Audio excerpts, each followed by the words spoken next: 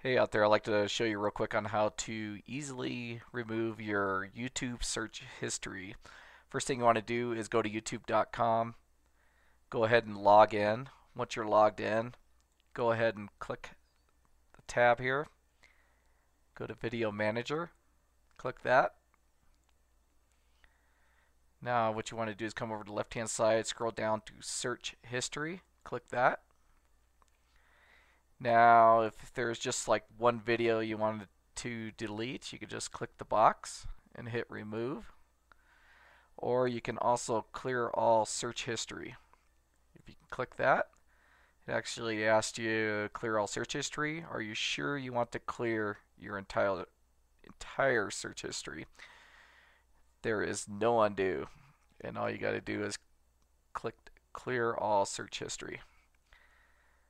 And there you go, everything is cleared off. Real quick and easy and fast, that's for sure. So, anyways, I hope this helped you out, and if it did, please hit the like button, and you have yourself a really good day.